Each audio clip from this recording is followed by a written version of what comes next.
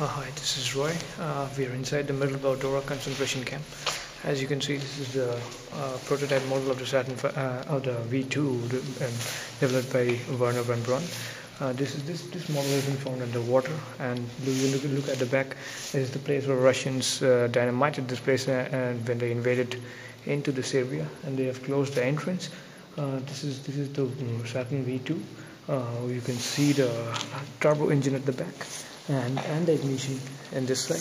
This is where the rocket pumps up for the ignition, and this is the place where the rockets are kept for assembly.